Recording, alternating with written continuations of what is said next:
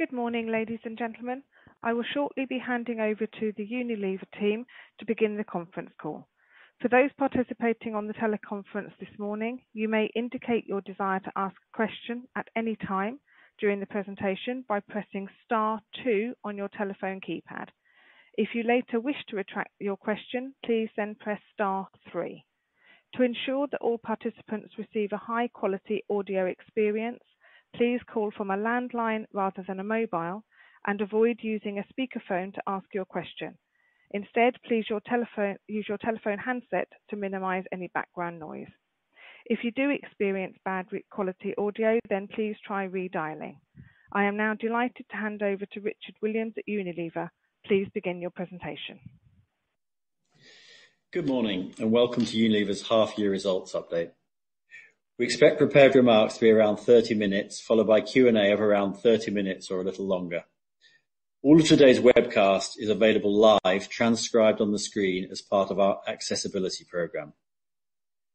First, I draw your attention to the disclaimer to forward-looking statements and non-GAAP measures. And with that, let me hand over to Alan. Well, thanks, Richard, and good morning, everyone. Well, we've delivered a strong first half of the year. It's a result of our continued focus on operational excellence, which is behind our step up in competitiveness and the associated good financial performance.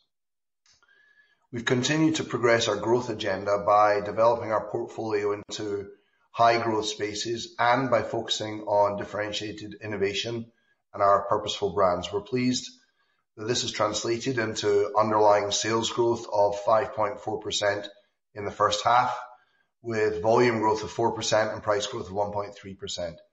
In the second quarter, our underlying sales growth was 5%, 3.3 volume and 1.6 price. Our pricing is accelerating as we take action to offset the impact of rising cost inflation, and it crossed the 2% level in June. At our quarter one trading statement, we said we expected a decline in underlying operating margin in the first half of the year, and we indeed saw that with a drop in underlying operating margin of 100 basis points to 18.8% as we lapped the period last year when we were conserving brand and marketing investment during the onset of COVID-19.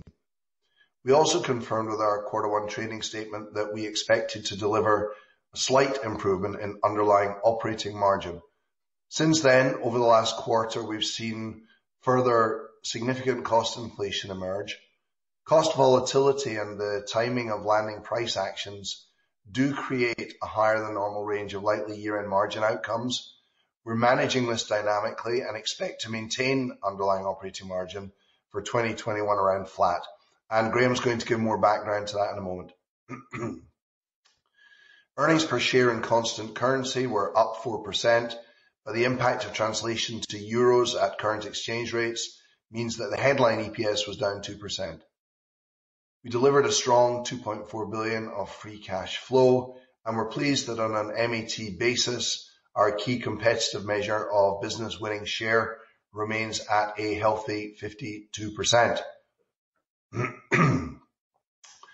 We continue to be guided by our 5 strategic choices, which clearly set out our priorities for our portfolio development, how we win with our brands, our key markets and key channels of the future, and an organization leading with purpose and a growth culture, and all of that underpinned, of course, by operational excellence. We continue to make progress on our strategic change agenda. The acquisition of Paula's Choice is an important step in evolving our portfolio into higher growth segments. Paula's Choice is a perfect addition to our prestige portfolio. It's digitally led, it's a cruelty-free skincare brand with a strong presence in key growth markets like the US and has excellent potential for further international expansion. The brand has pioneered science-backed products and has a very strong direct-to-consumer e-commerce business.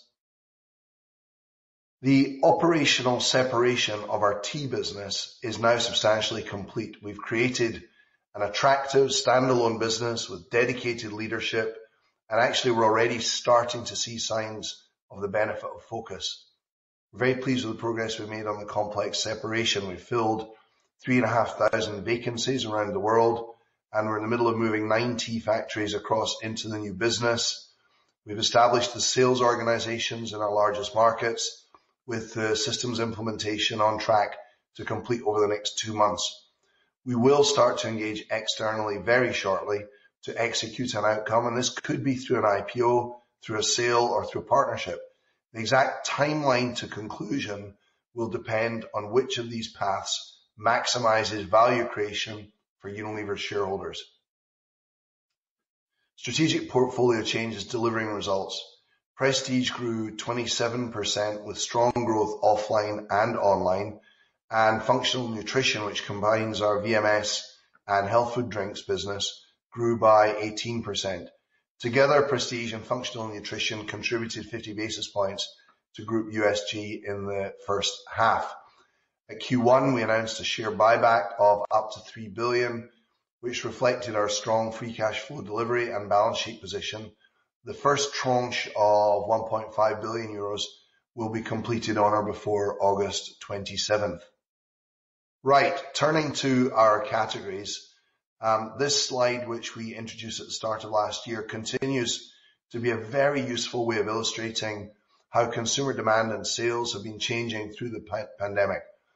The operating environment overall has seen improvement, but remains extremely volatile.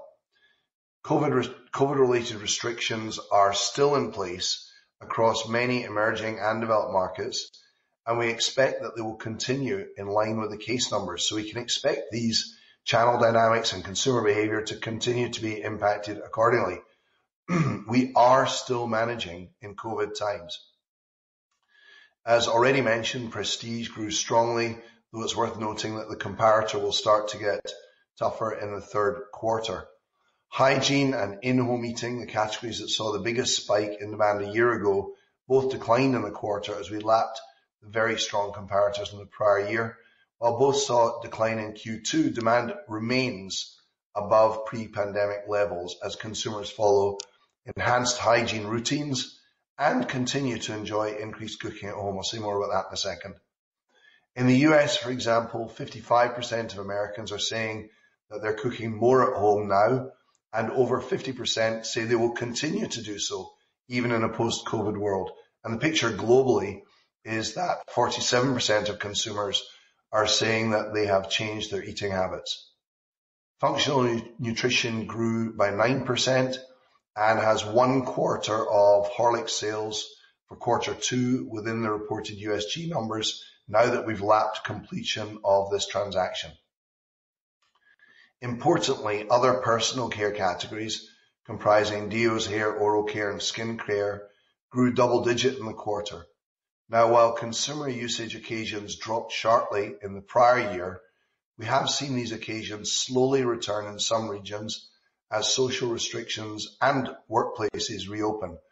But occasions, and therefore aggregate demand globally, still remains below normal levels.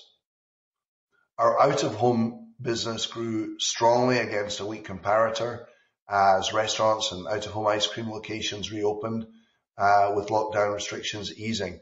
Consumption levels are still below pre-pandemic levels, with many cities and locations around the world still missing the key tourist trade. Now, looking through the lens of our divisions, beauty and personal care grew 3.3% in the half, with volume growth of 1.8%, price of 1.4%, and as restrictions eased in some of our markets, this growth accelerated to 4.2% in the second quarter. Skin cleansing declined as we lapped the spike in demand from last year's household stocking. I think it's fair to say we're well past peak sanitizer, but sales remained overall above 2019 pre-pandemic levels. We continue to deploy our innovation capabilities on big initiatives on our big brands.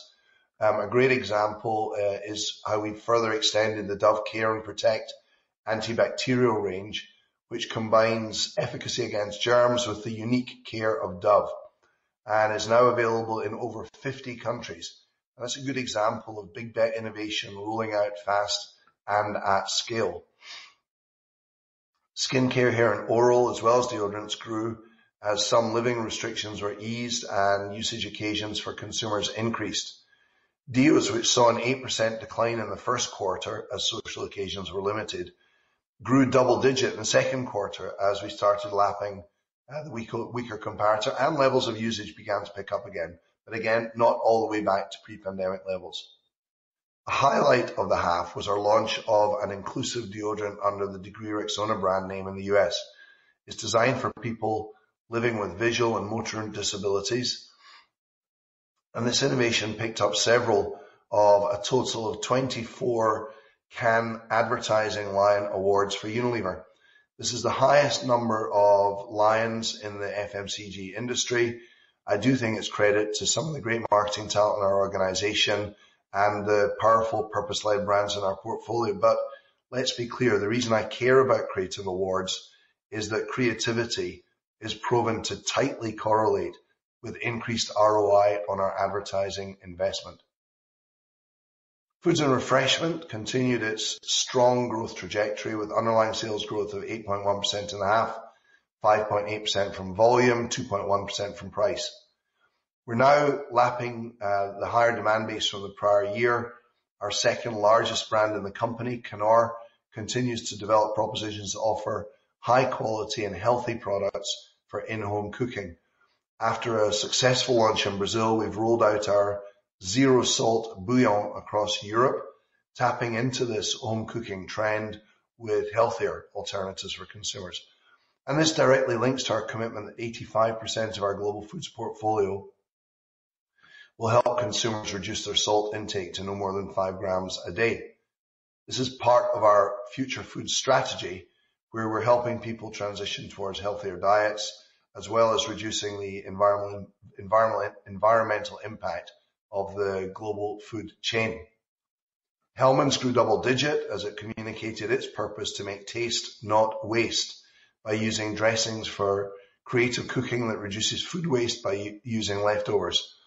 Our vegan variants perform particularly well, and in addition to encouraging consumers to reduce food waste at home, we have committed to halving our food waste in our direct global operations from factory to shelf as quickly as by 2025. Ice cream grew across both out-of-home and in-home, driven by China, Turkey and India. Out-of-home grew against a weak comparator, with sales seeing double-digit growth despite the depressing impact, I mean that in both senses of the word, of poor weather in much of Europe in April and May. Our collaboration with singer-songwriter Miley Cyrus delivered our highest ever brand engagement for Magnum with content around Miley in layers. It's been trending on YouTube and Twitter, and it does reflect the multi-layered nature of our delicious new Magnum Double Gold Caramel Billionaire.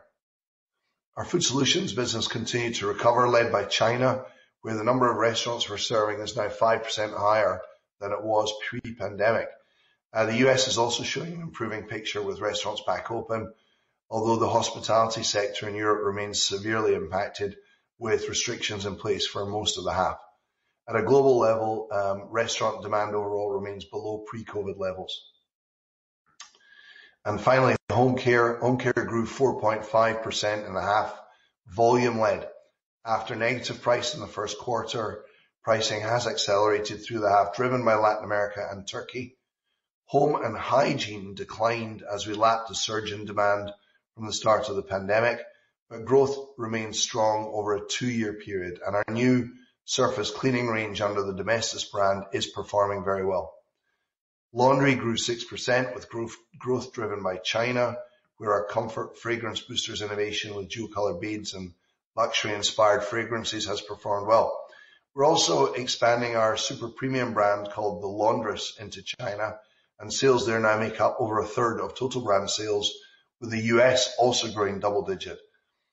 We really do have a strong innovation pipeline in home care. It's rooted in our Clean Future agenda and the tough on stains but kinder to the planet relaunch of our Dirt is Good brand known as Omo in many markets or Persil in the UK is performing well. Now, our new businesses, Prestige and Functional Nutrition. Prestige continued its really strong growth trajectory with 27% USG in the half, and our Living Proof launch in the curly hair space with products which offer 3 times stronger curls backed by proprietary technology is performing especially well. And as I mentioned, the Paula's Choice acquisition is a sign of our commitment to continue to build scale and capability in this attractive segment. Functional Nutrition grew 18% in the half, with strong growth particularly from VMS. Some of our more recent acquisitions like Liquid IV and Smarty Pants haven't yet dropped into our reported USG numbers because we haven't had them for more than a year, but they're growing well. If these brands were included, Functional Nutrition like-for-like growth would be over 30% in the half. As already mentioned, Prestige and Functional Nutrition contributed 50 basis points to group USG. E-commerce. E-com grew 50% in the half. It now makes up 11% of total group turnover. And despite lapping last year's sharp increases in online shopping at the start of the pandemic, we do continue to see strong growth for Unilever ahead of the market, and we don't see this trend reversing as we exit the pandemic. And with that, let me give my husky voice a break and hand over to Graham to cover the regions. Graham. Thanks, Alan.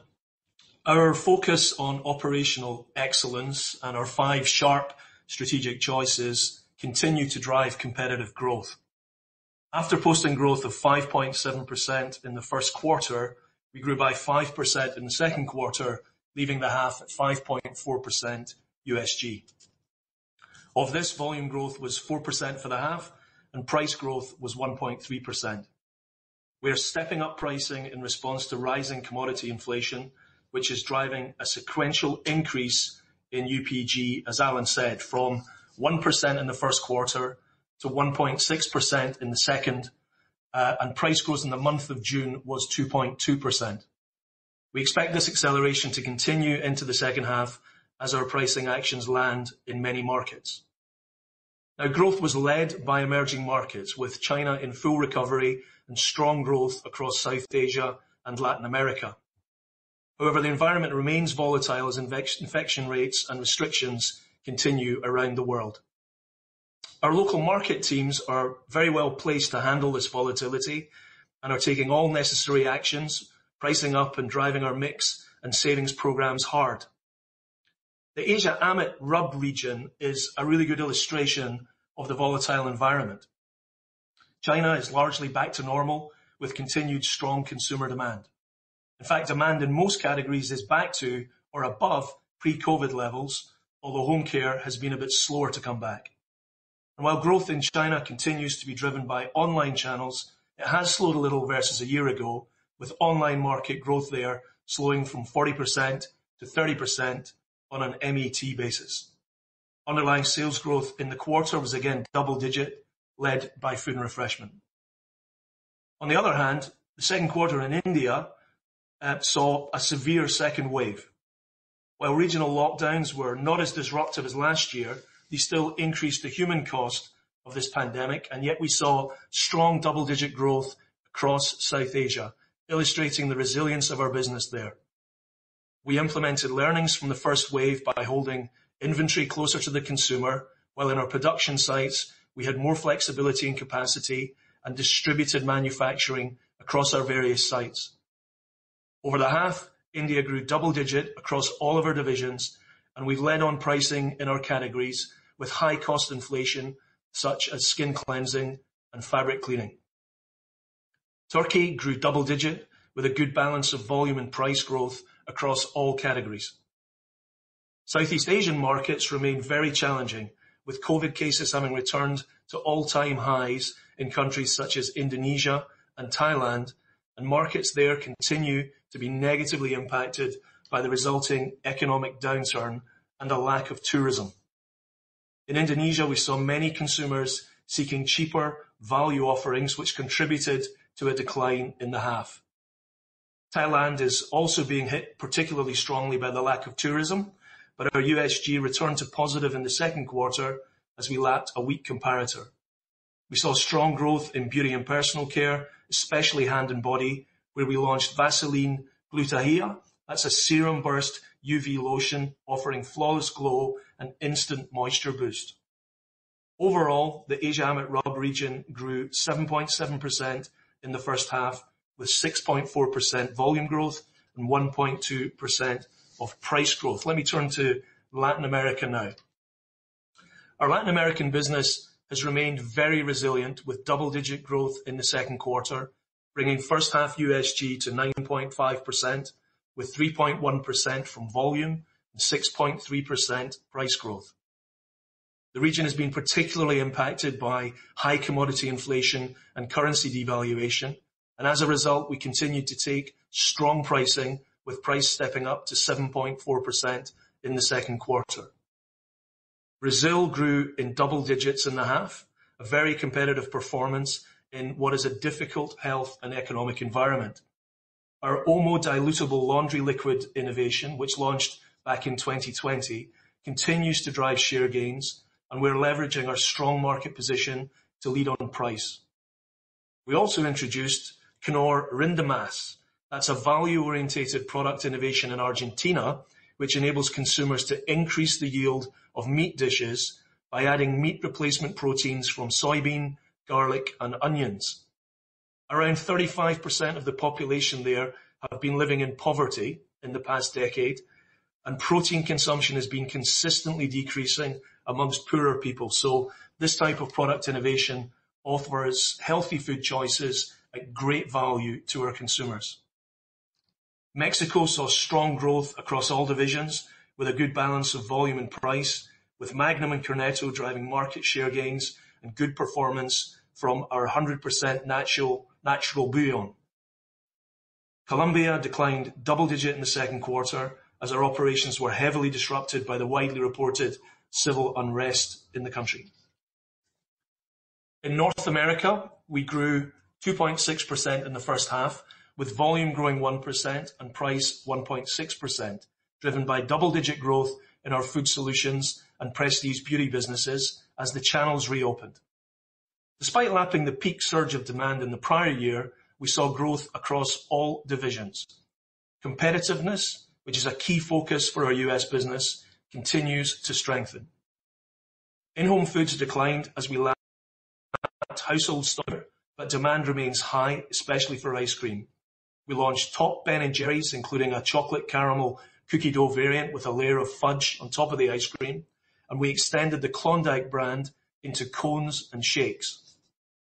Our hand hygiene launch under the Dove brand performed well, but the hygiene portfolio overall was broadly flat as we lapped the big surge in demand from the prior year.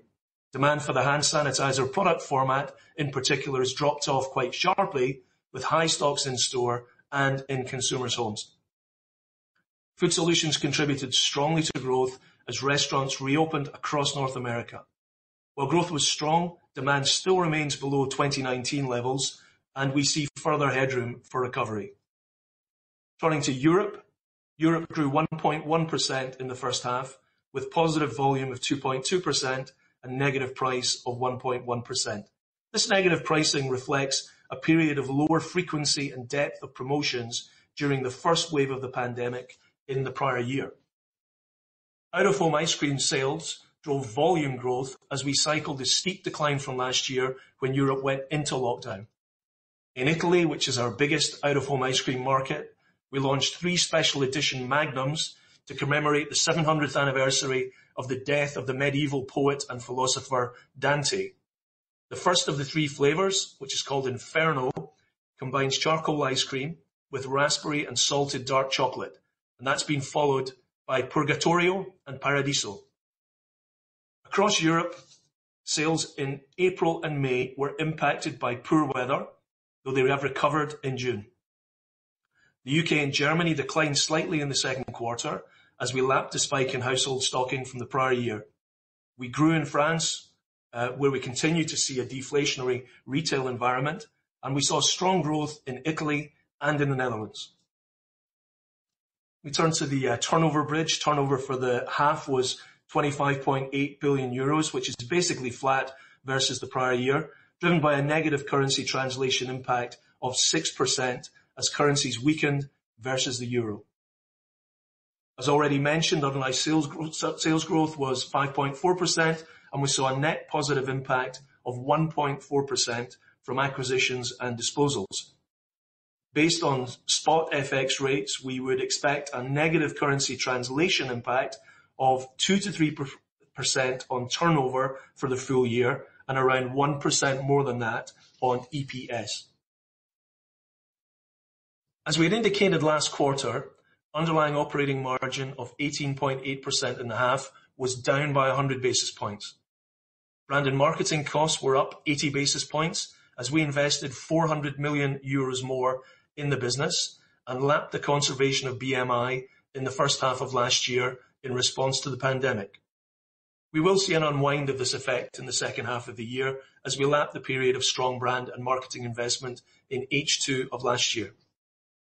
Overheads were 40 basis points lower, and we continue to see good on-target delivery from our productivity programs and ongoing COVID-related savings in areas like travel and facilities. Gross margin was down 60 basis points. We stepped up pricing in the second quarter in response to accelerating cost inflation, although inevitably there is a lag, which is large in some countries, between the costs impacting and prices landing with our customers and consumers. We remain very focused on stepping up price and delivering the full potential of our savings programs, which are well on track to deliver 2 billion in the full year. For the half, the impact of COVID on costs and mix on gross margin was slightly negative versus the level we saw last year. COVID on costs for the half were at similar levels to last year, and we saw a 10 basis point headwind in the half from negative mix. The full extent of the negative COVID impact versus our pre-pandemic 2019 margin is largely unchanged compared to last year at negative 90 basis points. As you're well aware, the COVID situation remains unabated in many countries, and it's still too early to give an indication of where we expect these costs to reverse. Sorry, when we expect these costs to reverse, but we will continue to update you on these.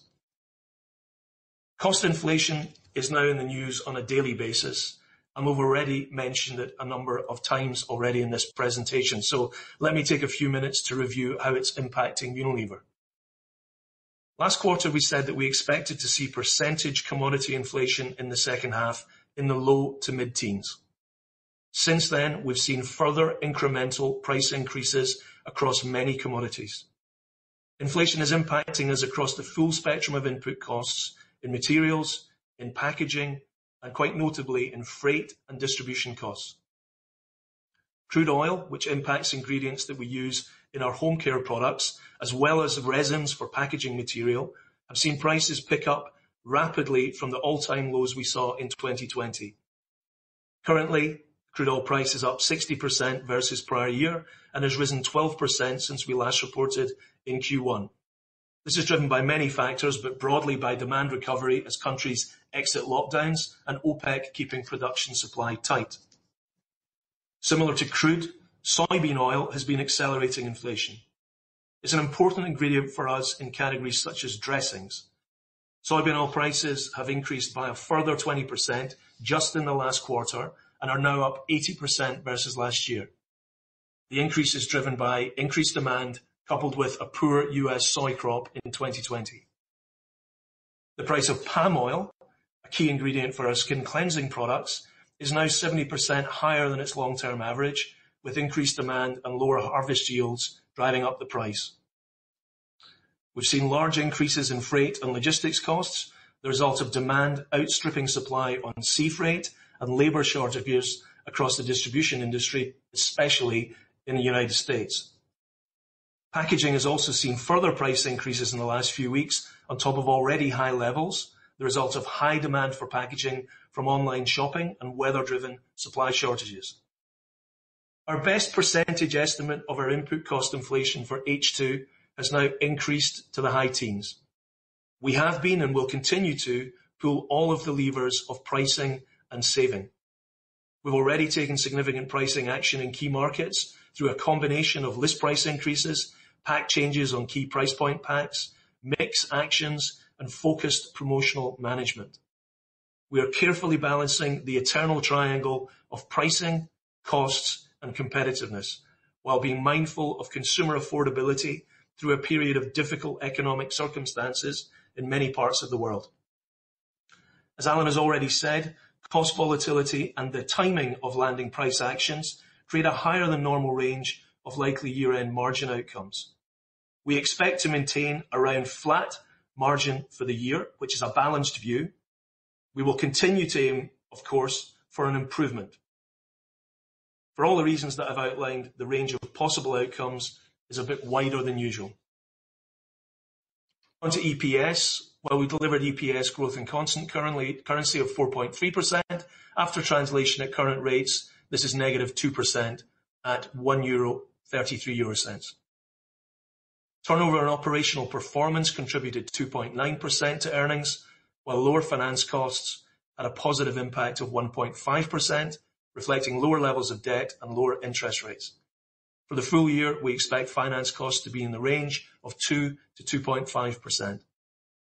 The underlying effective tax rate for the half decreased to 21.9% from 22.6% in 2020, and that contributed 0.8% to underlying EPS and was largely the result of favourable one-offs. We still expect our full year tax rate to be around 25%.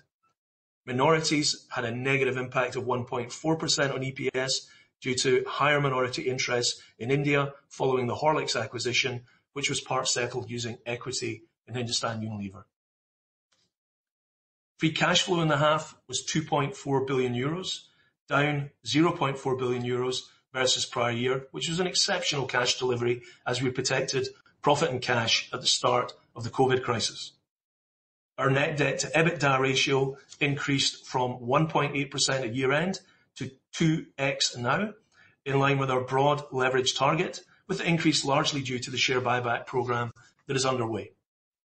Our net debt levels stand at €22.4 billion, up from €20.9 billion at the year end.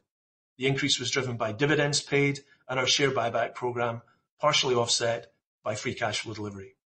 Our pension surplus increased from €0.3 billion to €1.9 billion. The increase was driven by positive investment returns on pension assets and lower liabilities as interest rates increased.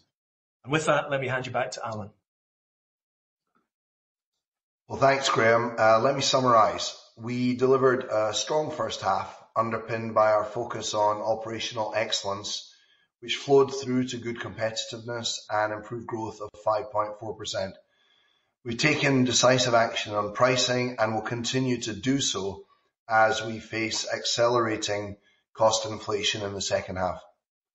Our portfolio evolution continues to progress well through the recent acquisition of Paula's Choice, through the separation of the tea business, and also the separation of a number of smaller beauty brands and personal care brands with a dedicated management team under the name Elida Beauty. And we're seeing very strong performance of our higher growth segments, prestige beauty and functional nutrition. For the full year, we expect underlying sales growth well within our multi-year framework of 3.5%. And while we will also continue to aim for a slight improvement in underlying operating margin, at this stage, we expect margins to be around flat. And we will give an update on our latest view of margin along with our Q3 trading update. Our vision remains unchanged, to be the global leader in sustainable business, and we hold this ambition with certainty that it is driving us towards the sustained delivery of superior financial performance. Nearly 18 months on, the COVID situation remains very volatile, and many countries are facing severe new waves from the Delta variant. As I've said before, the view from Delhi or Jakarta is not the same as from London or New York, and this continues to be the case. But our improved level of performance is rooted in matching this volatility with Unilever's growing agility, speed, and resilience. And with that, let me hand back to Richard to kick off the Q&A. Richard. Thank you, Alan. As a reminder, if you want to ask a question, please press *2. Once you have pressed *2, you will hear a beep and will be placed in the queue. If you no longer wish to ask a question, you can press *3 to exit the queue. If you're listening to the conference call on the speakerphone, please use the handset while asking a question. And finally, please keep your questions to a maximum of 2, as we have quite a lot of people that want to ask questions. So I see our first question is from Martin Deboo at Jefferies. Go ahead with your question, Martin. Good morning, Richard and Alan and Graham. Can you hear me okay, first of all? Yeah, we can hear you. Okay. Two brief questions. Clearly, the conversation this morning is going to be around the margin guidance. You've been as clear as you can be on commodities, I think, and pricing. The question I would like to ask is, what is the flow of gross cost savings into the business, coming both into the COGS line and the SG&A line? How big was that in H1 and how big do you expect it to be in H2? Second question is on the cash flow. CapEx, 1.4% of sales in H1, down on an easy comp in the prior year. Is that just a reaction to you can't get projects away under COVID? It's just a low number, guys, is what lies behind the question. So those are the two. Okay. Thanks very much, Martin, and good morning.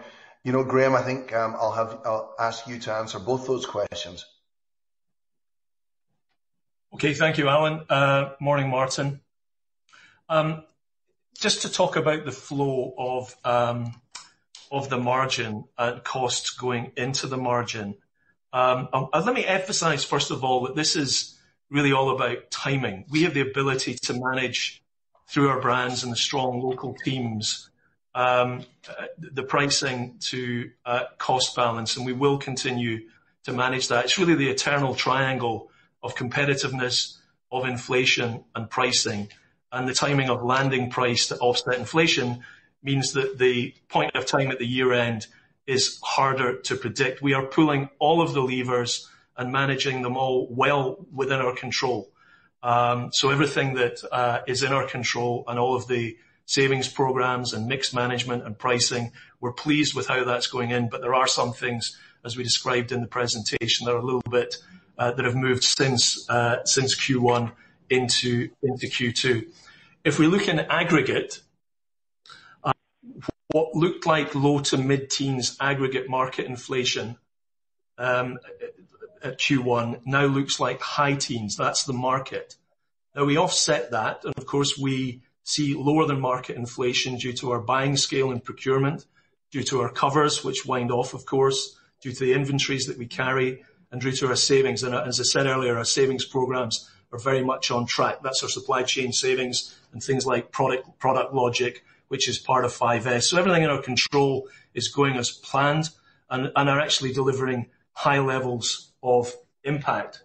When we add all that together, though, what looked to be a slight increase in UOM for the year, our best balanced view now is that the UOM will be around flat, and that's therefore what we're guiding to, although of course our ambition remains to have a slight increase in our margin.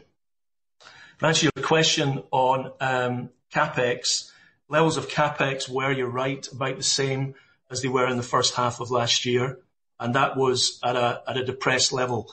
Going forwards, we think that the right level of CapEx for the business is the sort of long-term run rate of about 2.7%. That's a healthy level of CapEx for the business, recognizing that quite a bit of our production now is done through third parties, not within our own network. And the reason why it's slightly depressed in the first half is because a number of projects that would have been underway, there has been some delay in project teams being able to get on with CapEx, and there's been some challenges of supply of equipment, etc. So short-term impact, very much related to the conditions that we're managing under, and we think that our CapEx levels will normalise back to the sort of longer run 2.7%, Martin. Okay, thank you. Thanks for the question, Martin. Let's go straight to Tom Sykes at DB. You're on, Tom. Yeah, thanks. Morning, everybody. So, firstly, just on the competitiveness, the figure that you've given, the 52%, is obviously a bit lower than it's been for the last couple of quarters. So maybe you could give a view there. I know you don't like giving the in-quarter number, but maybe just if there's sort of some confirmation that you're still above, or where are you versus the 50% on that level, and how you expect that to progress. And then maybe related to that again is the maybe dissecting the BMI expense, what's perhaps happening to rates and your volume of expenditure, and do we still expect an increase in rates to come through in the second half of the year, and how do you balance that versus your promotions and the volume of advertising, please?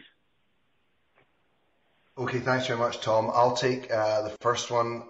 Graham, perhaps you can address the second one. So, Tom, what we're trying to do is make sure that we do keep looking at competitiveness on an MAT basis. It is quite volatile, 12 weeks to 12 weeks. We do see sales moving between gaining and slight losses. And I think the simplest way to answer your question is that it's been a long time since we've had an L12, a latest 12-week period that's below 50%, and that continues to this day. So the L12 is healthy, above 50%. And we also, just to give you a sense, we have to bring the shutter down at a certain date that gives us an aligned date for reporting the MAT. But of course, not all markets report on the same date. And as a result of that, since we closed the MAT, we have seen one or two important markets sharing an insight into what their next period will look like, particularly US and India, and those both look very healthy. So we're confident on staying above 50% on competitiveness, and the immediate forward look looks fairly good. Graham. Hi, Tom. If I could just use the opportunity to zoom out a little bit on brand and marketing investment. As we said in the speech, our spend was up on a like-for-like basis, 400 million euros this half compared to the last half when we were conserving. If you go back on a multi-year basis, our BMI spend as a percent of turnover has been pretty consistently around 14% for the last few years. But there's a lot happening within that, and quite a lot of change in mix. For example, 40% of our media spend is on digital. That's not a very relevant figure in the aggregate. Obviously, it's very different market by market. China much higher, India much lower, for example. But that's just a broad sizing. Within that step up in BMI, the lion's share has gone in media, not advertising production. So we're showing more of our wonderful creative to consumers, which is what really matters at the end of the day. In terms of your question on rates versus volume, the outlook in media rates across markets, it depends very much on each local country. We are seeing, very stark differences, some deflation in some parts of the world, no deflation, normal levels of inflation in other parts of the world. It's very much linked to the status of the pandemic. And of course, media are very much determined by market forces, but we don't expect to see a large deflationary market in media rates for this year, and we're not, in fact, seeing that. So it's mostly a volume question that we are seeing. So I hope that gives you a little bit of colour on that.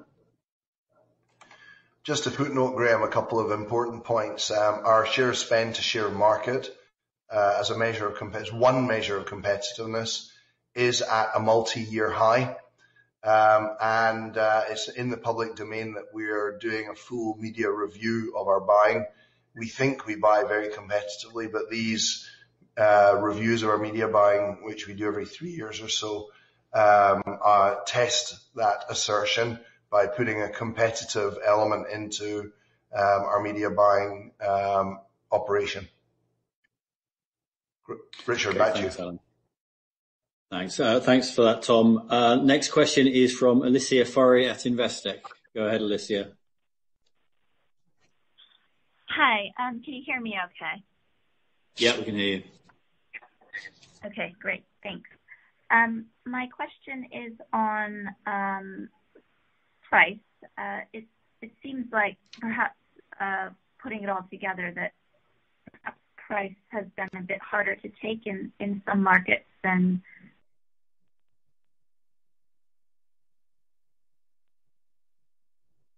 I lost Alicia. We've lost you, Alicia. Okay, let's jump to the straight question. If Alicia gets back in later on, then we can try again. So let's go to Guillaume Delma at UBS. Do you want to go ahead with your question, Guillaume? Thanks, Richard. Good morning, Alan and Graham. Couple of questions for me. First one is on functional nutrition.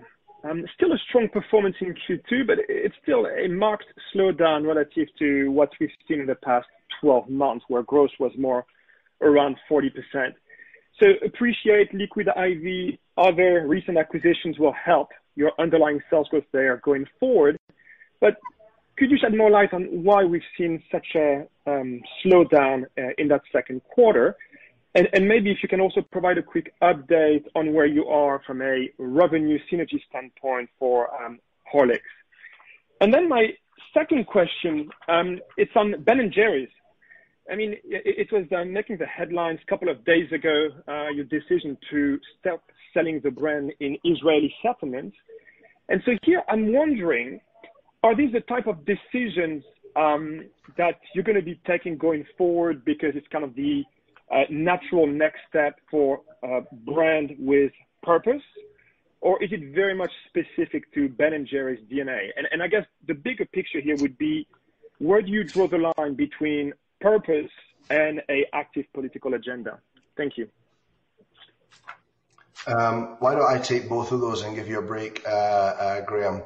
The functional nutrition, Guillaume, is very simple to answer, which is that up until now, we've only been reporting the smaller, a couple of the smaller VMS brands based in North America. And the reason for that is that those are the only ones that have been in our base for more than a year. In Q2, we started to add in Horlicks, which grew mid to high single digits in the half, but obviously not at the rate of some of the indie brands, which are growing, as you had correctly pointed out, in the high double-digit range. So it's all about the first quarter of reporting Horlicks in our functional nutrition base. We're delighted with the progress on Horlicks, top and bottom line ahead of our business case. Revenue synergies coming through clearly, both from stronger innovation and better reach.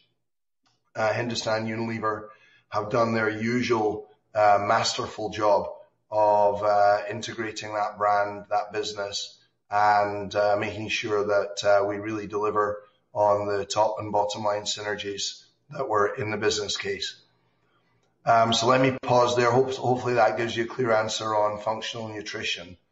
On Ben & Jerry's, look, this was a decision that was taken by Ben & Jerry's and its independent board in line with an acquisition agreement that we signed 20 years ago.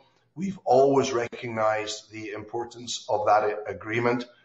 Obviously, it's a complex and sensitive matter that elicits very strong feelings.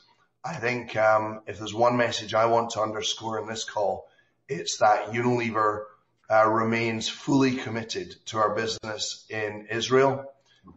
We have 4 factories, including a recent €35 million investment in a new razor factory for Dollar Shave Club. We've got 2,000 employees in our head office and distribution centers and in the factories. We've put 1 billion shekels of investment into the country in the last 10 years. That's just the capital investment. And we're very active on the startup community and with social programs in Israel. I can assure you it is not our intent to regularly visit matters of this level of sensitivity. It's been a long-standing issue for Ben & Jerry's, and we were aware of this decision by the brand and its independent board. But certainly not our intention that every quarter will have one quite as fiery as this one. Okay, thank you, and thank you, Guillaume, for the questions.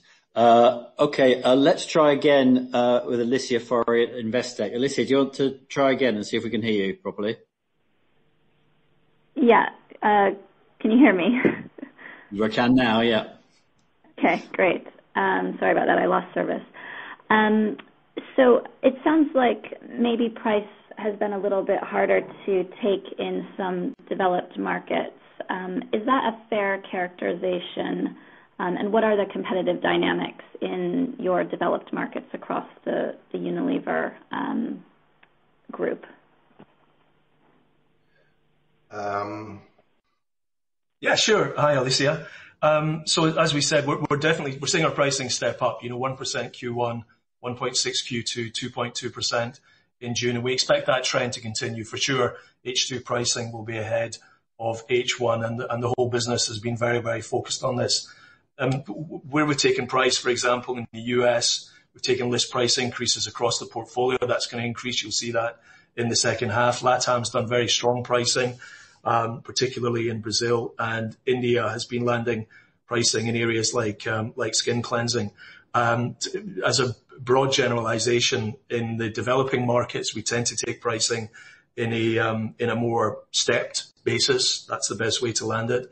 And to your question about developed markets, yeah, it is a little bit more difficult. Let me characterize that. The nature of the organized trade in Europe and in the US is that you've got more structured things. Now, what that means, of course, and when I say price, we're not talking list price. List price is really at the end of the stack in the levers that we seek to pull. First of all, we deliver our savings programs. Then we use net revenue management, driving mix, driving pack architecture, looking at promotional efficiencies, looking at our trade spend, etc., as ways of covering the cost inflation. So pricing is just one lever of that margin. But in Europe, for example, I mean, all the countries in Europe are different, of course, but in markets like France and in Germany, we're on much more structured annual or biannual pricing agreements. So the windows are a little bit more difficult. It's a little bit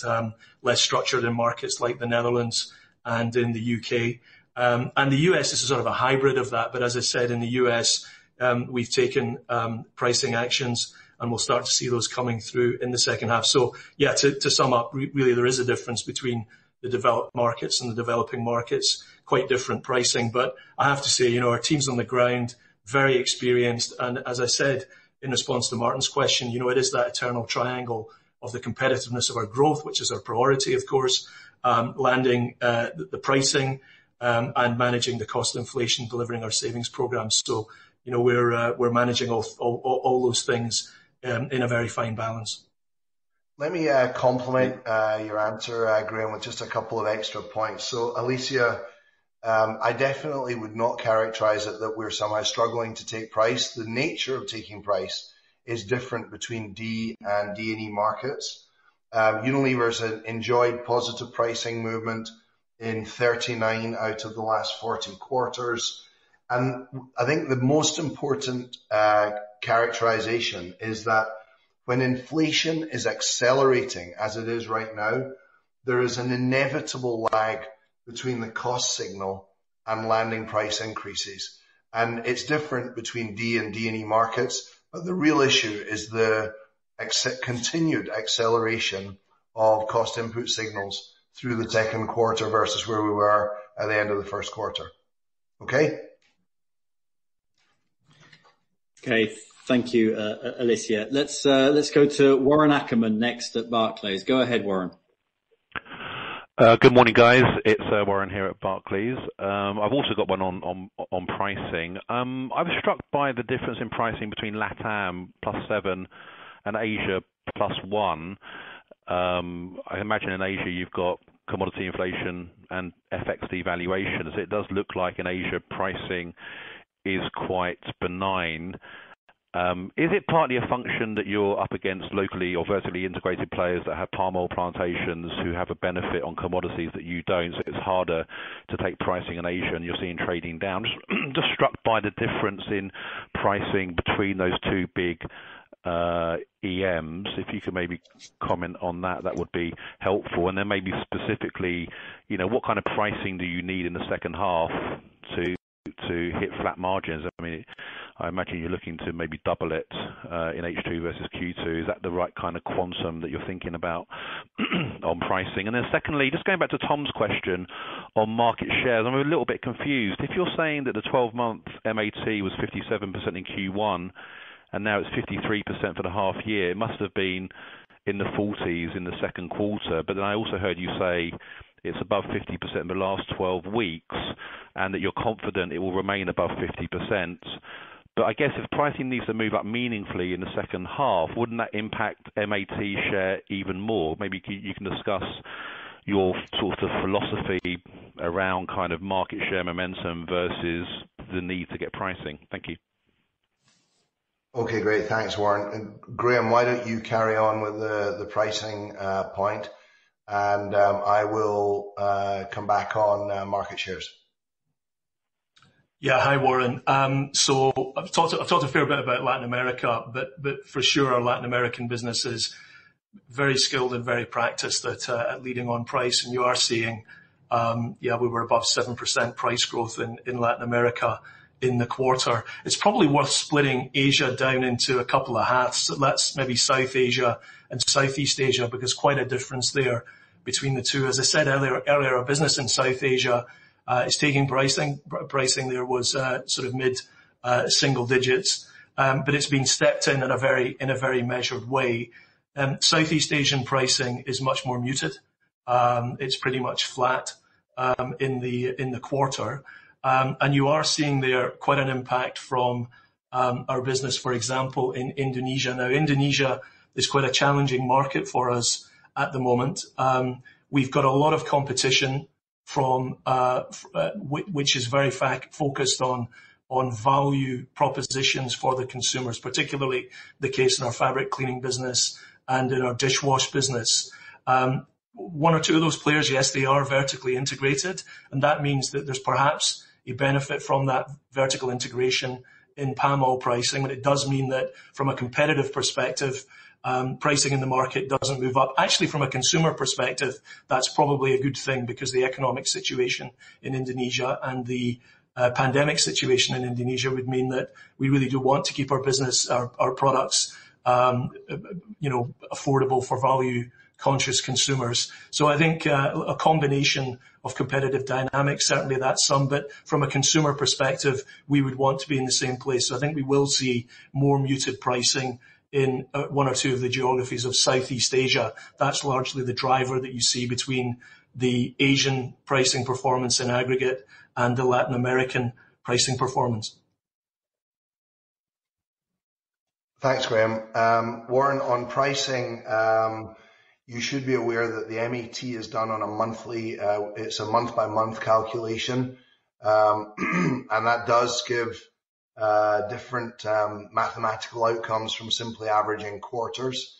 Let me focus on and I can assure you that latest 12, and as we try and get a glimpse around the corner, remains firmly above 50%. Let me try and give you a philosophy on how we see that eternal triangle that Graham was talking about, cost, price, and competitiveness. We had talked previously about, in some periods, business winning share going above 60%. We don't think that's sustainable. We'd like to be in the 55 to 60% zone. That really would be a meaningful stimulus to our overall top line. The pricing actions that are being taken, remember, are not unilateral. They're in the context of very significant inflation that all of our competitors, category by category, are seeing one way or another. But we would be happy to see competitiveness dip into the low 50s if that's what it took to maintain the integrity of the P&L by leading with price where we need to. So, we take responsibility when we are market leaders, that we are, we tend to move first on price, and we'll tolerate competition not following for a while, even if that means competitiveness dipping a little bit. So we're comfortable to 50 to 55. 55 to 60 is the sweet spot. Over 60 is great, but probably not sustainable. Hopefully that gives you a feel. Thanks for the question, Warren. So we've hit the hour, but we'll run on for a little bit longer. We've got a few people still wanting to ask questions. I can ask everybody to make sure they stick to just 2 questions. So the next question is from Celine Pannuti at JP Morgan. Go ahead, Celine. Thank you. Good morning, everyone. My first question is really about the guide.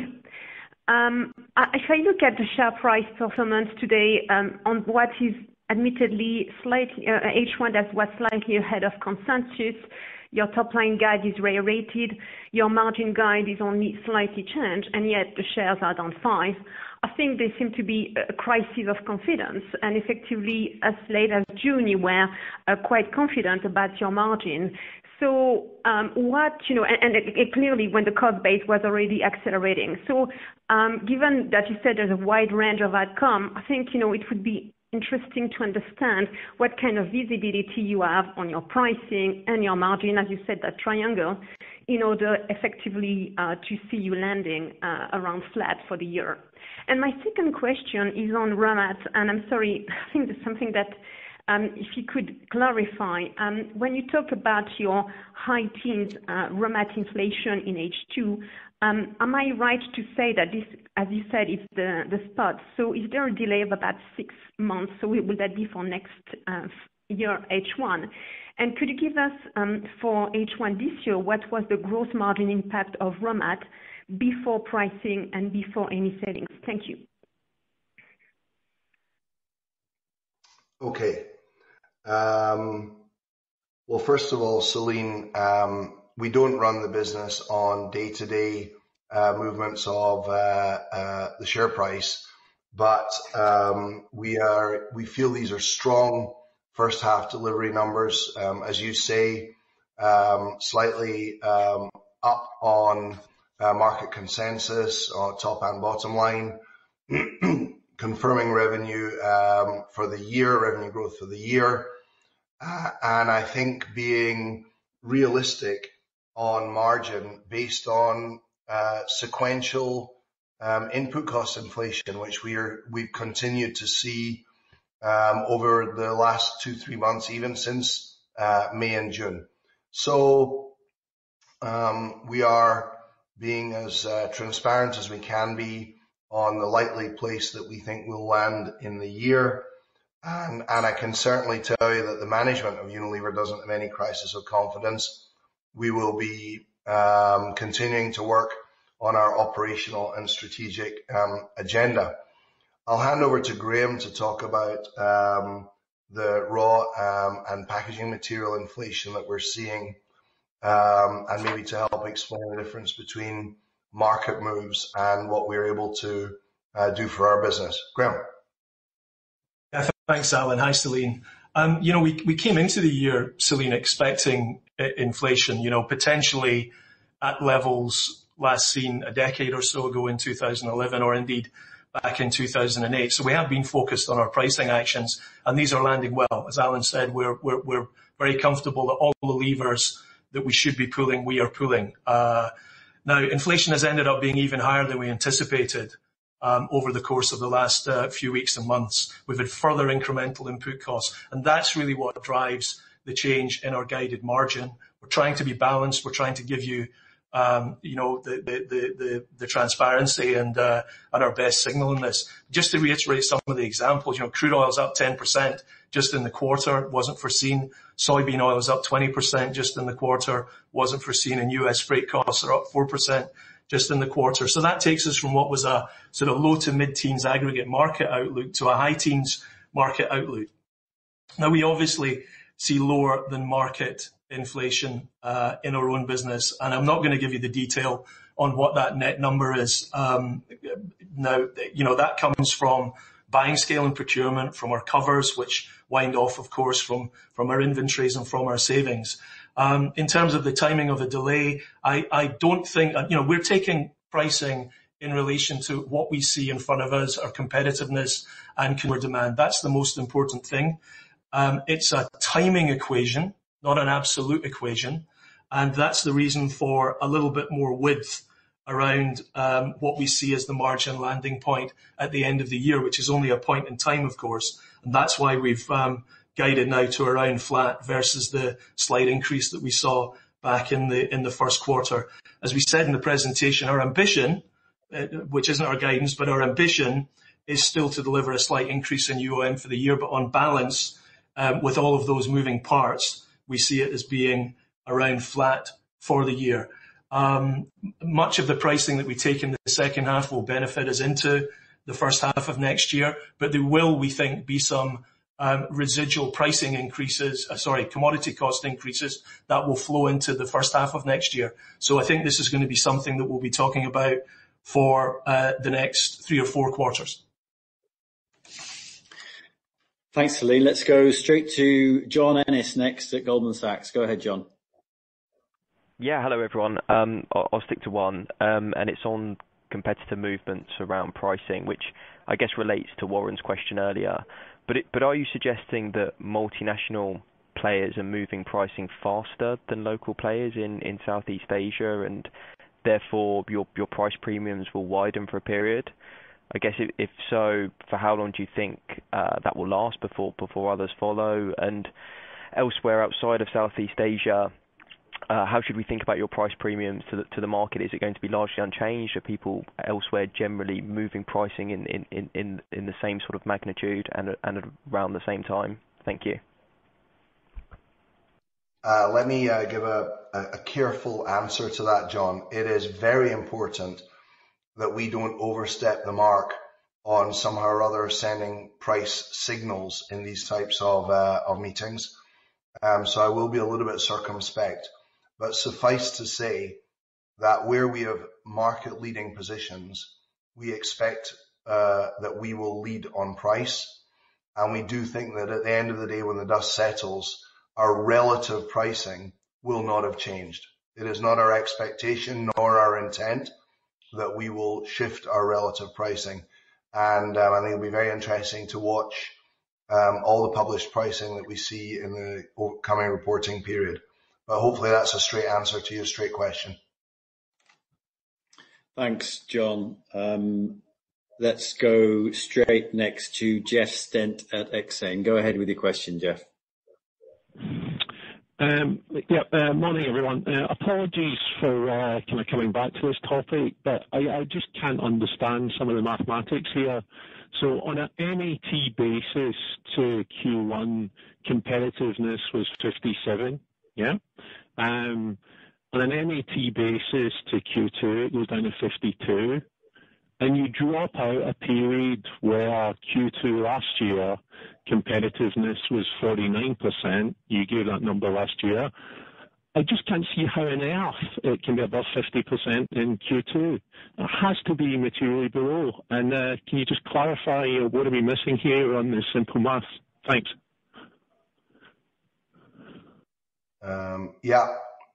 Jeff, it is based on the fact that the MAT is done month by month, not quarter by quarter. And if you look at Q3 2020, you'll see that the math there, when you simply average quarters, also is a bit confounding. So all I can do is once again assure you that the MAT is where we've reported it at 52, and the L12 is above 50, and we anticipate the next L12 to be healthy as well. Can I just add, Alan, on that point that we use percent business winning because we think it's the best measure of our relative competitiveness on a long-term basis. I mean, it's very difficult right now to get a good read of aggregate market growth, for example, and compare our growth rate against aggregate market growth. And we do believe it's an impeccable measure of performance, but it works better on that MET basis versus an L12 basis. But rest assured, the mathematics are sound behind it.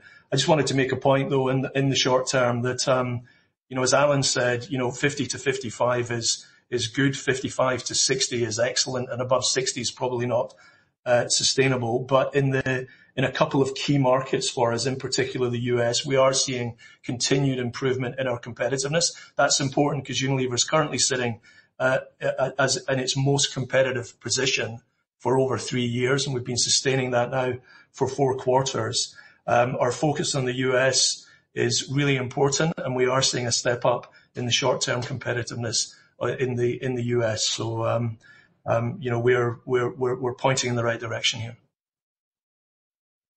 Thanks, Graham. Next question is from Bruno Montaigne at Bernstein. Go ahead, Bruno. Hi, good morning. I'll keep it to one as well.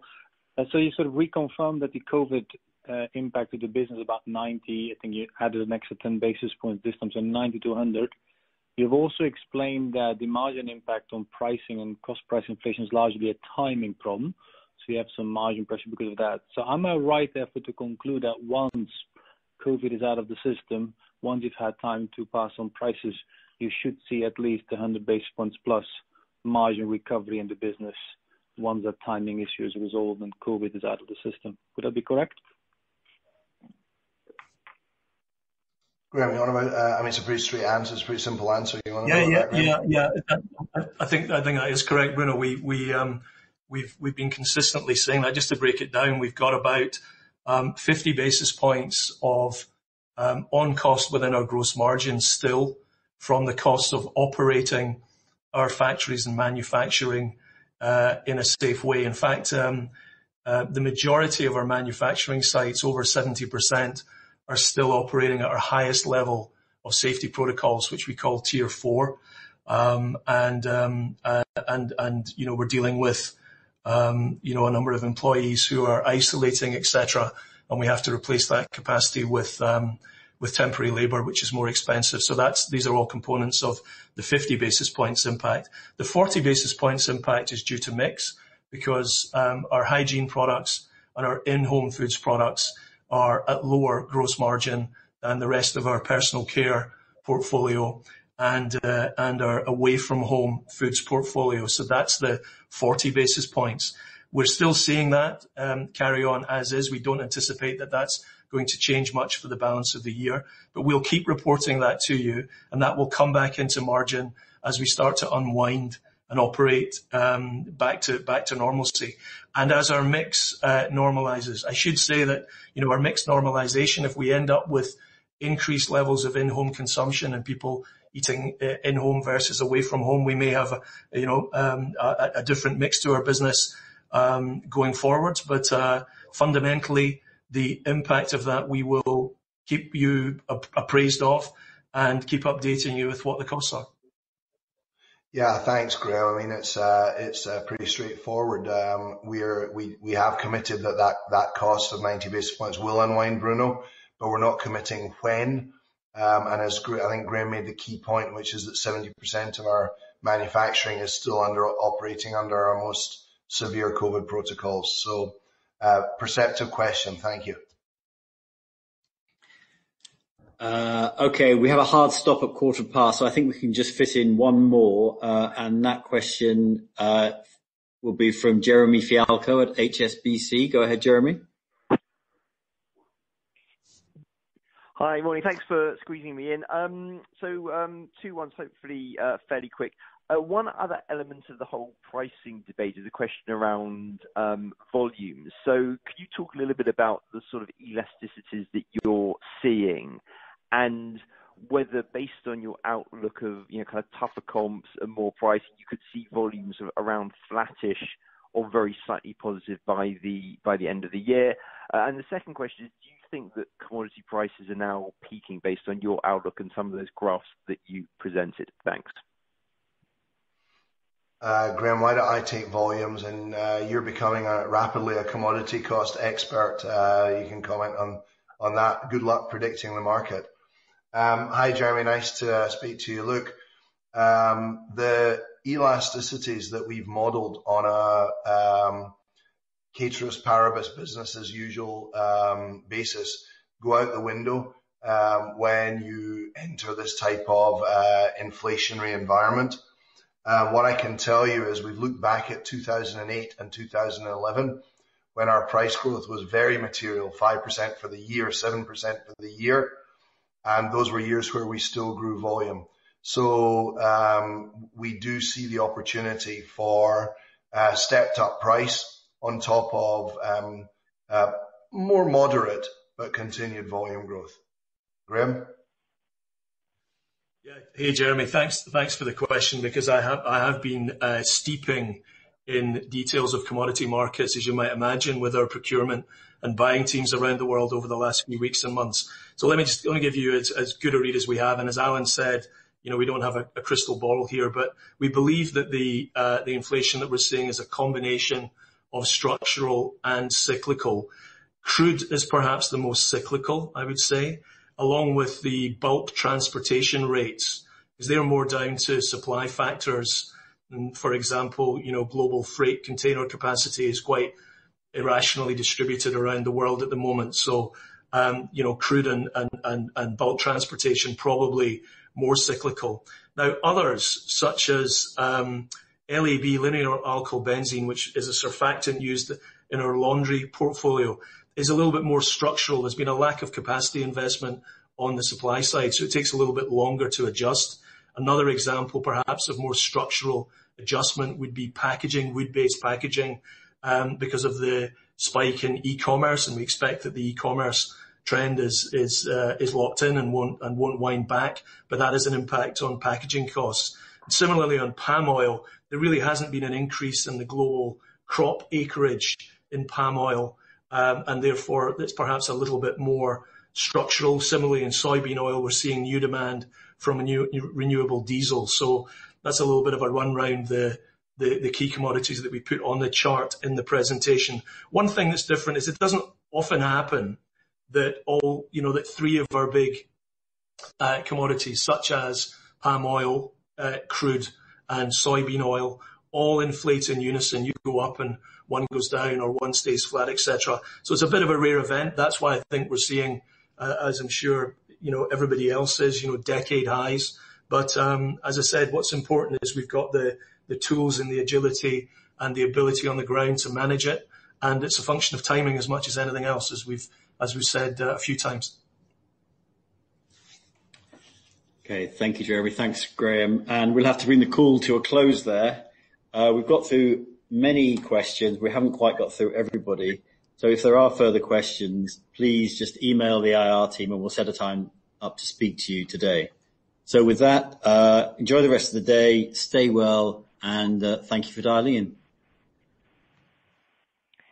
This now concludes today's call. A recording will be available for replay on unilever.com. Thank you very much for joining. You may now disconnect your lines.